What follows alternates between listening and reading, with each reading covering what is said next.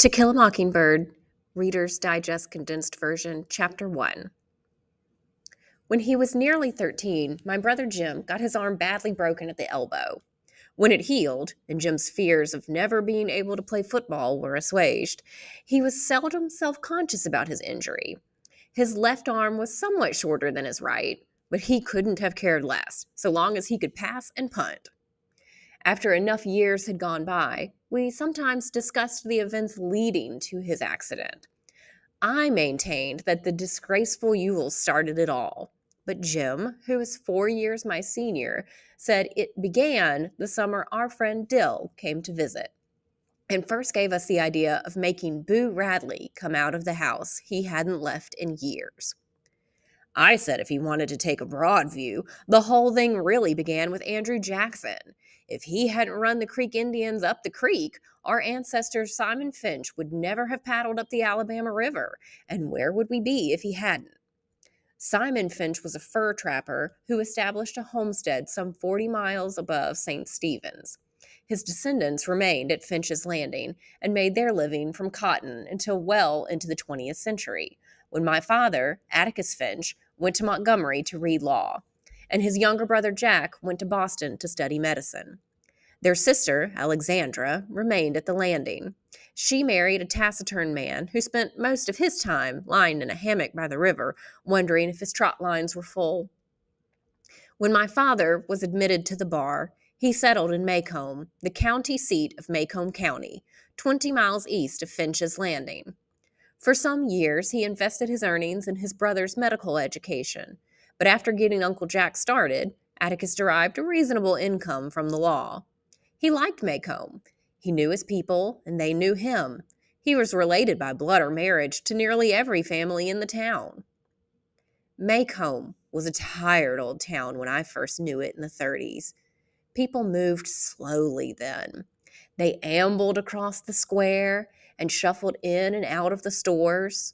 A day was 24 hours long, but seemed longer. There was no hurry, for there was nowhere to go, nothing to buy, and no money to buy it with. In rainy weather, the streets turned to red slop. Grass grew on the sidewalks. Somehow, it was hotter then. Bony mules hitched to Hoover carts flicked flies in the sweltering shade of the live oaks on the square. Men's stiff collars wilted by 9 in the morning. Ladies bathed before noon, after their 3 o'clock naps, and by nightfall were like soft tea cakes with frostings of sweat and sweet talcum. We lived on the main residential street in town, Atticus, Jim, and I, plus Calpurnia, our cook. Calpurnia had been with us for as long as I could remember. She was all angles and bones. She squinted. Her hand was wide as a bed slat and twice as hard. She was always asking me why I couldn't behave as well as Jim and calling me home when I wasn't ready to come. Our battles were epic and one-sided. Calpurnia always won. Our mother had died when I was 2. I never felt her absence, but Jim did. He remembered her clearly, and his soft brown hair and eyes and oval face were like hers.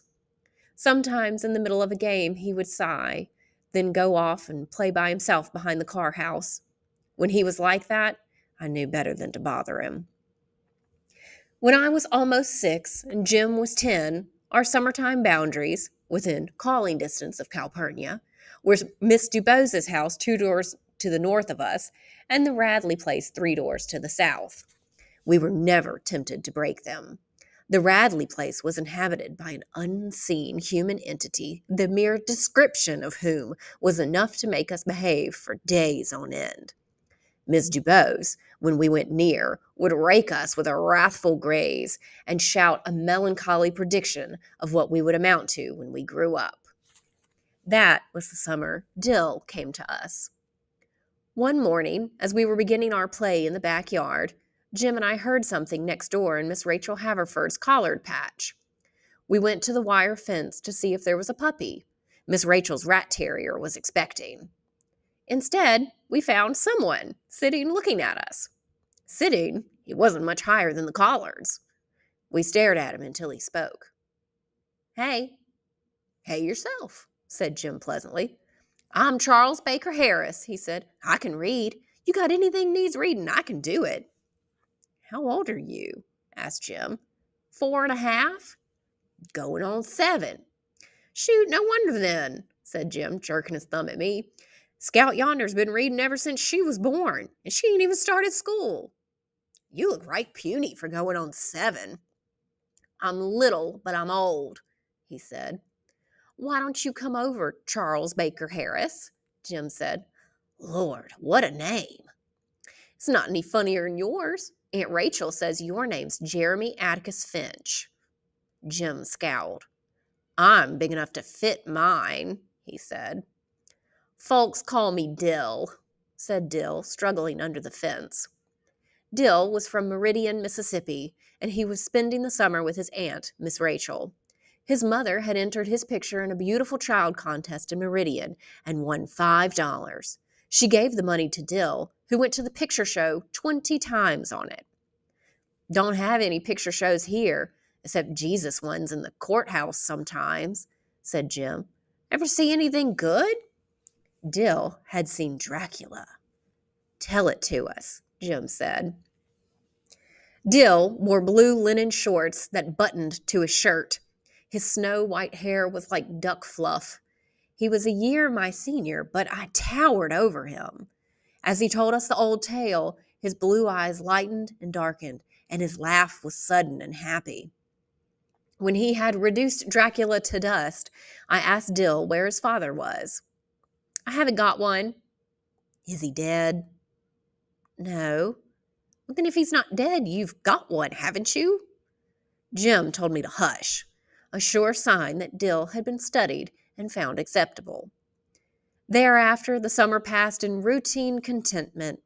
We came to know Dill as a pocket Merlin, whose head teemed with eccentric plans and quaint fancies. By the end of August, we had completed improvements on our treehouse between the twin chinaberry trees in the backyard. And it was then that Dill gave us the idea of making Boo Radley come out. The Radley place fascinated Dill. In spite of our warnings, it drew him as the moon draws water, but drew him no nearer than the light pole on the corner, a safe distance from the Radley gate. There he would stand, his arm around the fat pole, staring and wondering. The Radley place jutted into a sharp curve beyond our house. Walking south, one faced its porch. The sidewalk turned and ran beside the lot. The house, once white, had long ago darkened to the slate gray of the yard around it, and rain-rotted shingles drooped over the eaves. Inside the house lived a malevolent phantom. Jim and I had never seen him. People said he went out at night when the moon was down and peeped in windows. When people's azaleas froze in a cold snap, it was because he had breathed on them. A Negro would not pass the Radley place at night, and though the school grounds adjoined the back of the Radley lot, a baseball hit into the Radley yard was a lost ball and no questions asked. The misery of that house began many years before Jim and I were born. The Radleys and their 2 sons were welcome anywhere in town, but they kept to themselves, a predilection unforgivable in Macomb. They did not go to church, Macomb's principal recreation. Miss Radley seldom, if ever, crossed the street for mid-morning coffee with her neighbors. I never knew how old Mr. Radley made his living, but Jim said he bought cotton, a polite term for doing nothing. The shutters and doors of the house were closed on Sundays, though in Macomb, closed doors on Sunday meant only illness or cold weather. According to neighborhood legend, when the younger Radley boy, Arthur, was in his teens, he became acquainted with some of the Cunninghams, an enormous and confusing tribe from Old Sarum in the northern part of the county, and they formed the nearest thing to a gang ever seen in Macomb. They hung around the barber shop. They attended dances at the Dewdrop Inn, the county's gambling hell. They experimented with stump hole whiskey. Nobody in Macomb had the nerve enough to tell Mr. Radley that Arthur was in with the wrong crowd. One night, in a spurt of high spirits, the boys backed around the square in a borrowed flivver, resisted arrest by Maycomb's ancient beadle, Mr. Connor, and locked him in the courthouse outhouse. They came before the probate judge on charges of disorderly conduct and assault and battery. The judge decided to send them to the state industrial school. But Mr. Radley promised that if the judge released Arthur, he would see to it that the boy gave no further trouble. Knowing that Mr. Radley's word was his bond, the judge was glad to do so. After that, Arthur, Boo, Radley, was not seen again for 15 years. Then there came a day, barely within Jim's memory, when Boo Radley was seen by several people. Atticus would never talk much about the Radleys. He told Jim to mind his business and let the Radleys mind theirs. So Jim received most of his information from Miss Stephanie Crawford, a neighborhood scold. According to Miss Stephanie, Boo was sitting in the living room, cutting some items from the Maycomb Tribune to paste in his scrapbook. His father entered the room. As Mr. Radley passed by, Boo drove the scissors into his parents' leg, pulled them out, wiped them on his pants, and resumed his activities. Mrs. Radley ran screaming into the street, but when the sheriff arrived, he found Boo still sitting in the living room, cutting up the Tribune. He was 33 years old then. When it was suggested that a season in Tuscaloosa might be helpful to Boo, old Mr. Radley said no Radley was going to any asylum. Boo wasn't crazy. He was high-strung at times. Nobody knew how Mr. Radley kept Boo out of sight after that, but Jim figured that Mr. Radley kept him chained to a bed most of the time. Atticus said no, that there were other ways of making people into ghosts. My memory came alive to see Mrs. Radley occasionally open the front door, walk to the edge of the porch, then pour water on her canas. We saw Mr. Radley's elder son, Nathan, only at Christmas. He lived in Pensacola. But every day, Jim and I would see Mr. Radley walking to and from town. He was a thin, ramrod-straight man with colorless eyes and sharp cheekbones. He never spoke to us. When he passed, we would say, "Good morning, sir," and he would cough in reply. But there came a day when Atticus told us Mr. Radley was dying. He took his time about it, but at last we watched him make his final journey past our house. "There goes the meanest man ever God blew breath into," murmured Calpurnia. We looked at her in surprise, for Calpurnia rarely commented on the ways of white people. The neighborhood thought when Mr. Radley went under, Boo would come out. But it had another think coming. Boo's elder brother returned from Pensacola and took Mr. Radley's place. The only difference between him and his father was that Mr. Nathan would speak to us when we said good morning. The more we told Dill about the Radleys, the more he wanted to know. "Wonder what he does in there," he would murmur. "Looks like he'd just stick his head out the door." Jim said, "He goes out all right when it's pitch dark. Miss Stephanie Crawford said she woke up one time and saw him looking through the window at her. Ain't you ever heard him at night, Dill? He walks like this." Jim slid his feet through the gravel. "And one night, I heard him scratching on the screen." "Wonder what it looks like," said Dill. Jim gave a reasonable description. Boo was 6.5 feet tall, judging from his tracks. He dined on raw squirrels and cats. His teeth were yellow. His eyes popped. "Let's try to make him come out," said Dill. Jim said if Dill wanted to get himself killed, all he had to do was go up and knock on the front door. Our first raid came to pass only because Dill bet Jim a copy of Secretary Hawkins' The Gray Ghost against 2 Tom Swifts that Jim wouldn't get farther than the Radley Gate. In all his life, Jim had never declined a dare, but he stood so long in thought that Dill said, "You're scared."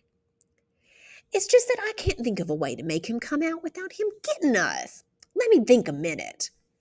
Dill finally said, I'll swap you the gray ghost if you just go up and touch the house. Jim brightened. Touch the house? That all? Dill nodded. Yeah, he'll probably come out after you when he sees you in the yard. Then Scout and me'll jump on him and hold him down till we can tell him we ain't gonna hurt him. We went down the street and stopped at the Radley gate. Well, go on, said Dill. Scout and me's right behind you. I'm going, said Jim. Don't hurry me. He walked to the corner, then back again, studying the simple terrain, frowning, scratching his head. Then I sneered at him. Jim threw open the gate and sped to the side of the house, slapped it with his palm, and ran back at us. Dill and I followed on his heels. Safe on our porch, panting, we looked back. The old house was the same, droopy and sick. But as we stared down the street, we thought we saw an inside shutter move. Flick, a tiny, almost invisible movement, and the house was still. Dill left us in September to return to Meridian. I was miserable without him, until it occurred to me that I would be starting school in a week. I never looked forward more to anything in my life. Jim condescended to take me to school that first day. At the edge of the schoolyard, he explained that during school hours, I was not to bother him. You mean we can't play anymore? I asked.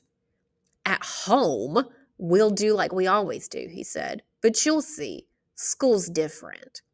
It certainly was. Miss Caroline Fisher, our teacher, was no more than 21.